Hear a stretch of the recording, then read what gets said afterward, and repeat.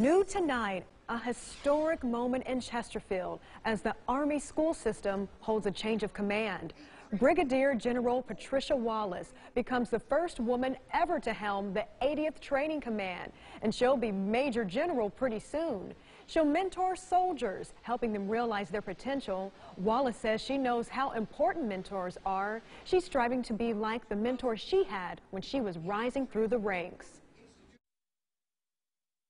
And she was the first, and she was my mentor. And I remember running the Army 10-miler, and I saw her, and I was in awe as a captain. I ran up to her, and she's out of breath, and we're running together, and she's been mentoring me ever since. And so I take that charge on happily. That's awesome to hear. The 80th Training Command has been bringing up soldiers for more than 100 years.